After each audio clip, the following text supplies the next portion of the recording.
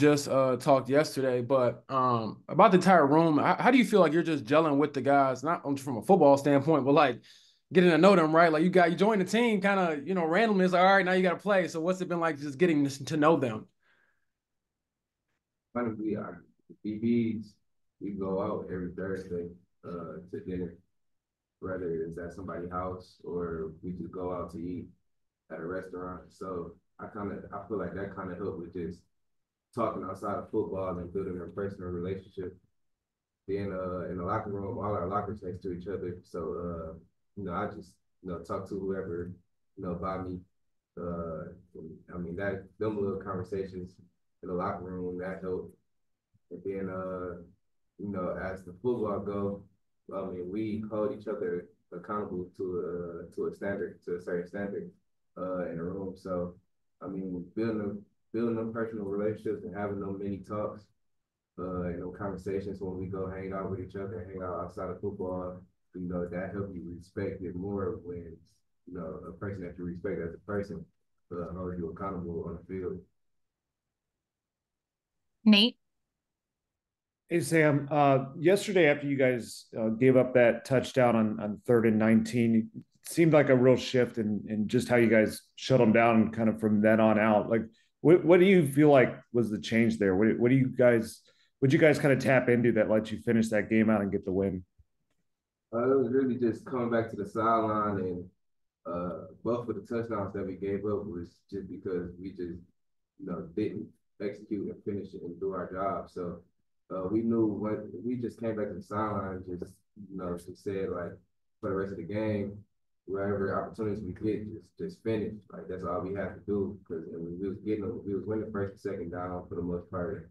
We just have to finish it. I mean, that's kind of how it's been all season. We get teams to third down and don't finish on third down, and then now they extend the drives. So we just came back to the sideline and just said finish. We just kept each other up. I mean, people are already, if they had a misfit or whatever, they already came back and showed humility and came back to the sideline and just like, oh, it's my fault. I'm gonna be better, whatever. That was already accountable for themselves. So I mean, once you see that out of a person, and out of multiple people who ever mess up, that just respect you. I mean, that just make you respect them and just want you to keep going harder. And so nobody just never got down on each other. We just stayed together. Jake? Hey Samuel. So yesterday after the game, Titans receivers appeared to be pretty frustrated when they were speaking afterwards. In a situation like that, like during the game, can you tell when that frustration's building, or even you as a defensive back that's kind of getting under their skin? Yeah, I mean, it'd be many stuff, many conversations that you may hear on the field that only the players on the field can hear, that you might hear in the tone of their voice or what they saying, that you're sensing the frustration from them. But at the end of the day, one mess up or one time you don't do your job can get them to play to build their confidence. So at the end of the day, I just made sure, and we just made sure as a defense, as a team, that we just stayed doing our job so they wouldn't have that one play that just built their confidence up. And now they, got the momentum. JJ? Hey, Samuel, just kind of through 5 games that you played in, how do you feel like you've been taking advantage of this opportunity to be a starter on defense for the Colts?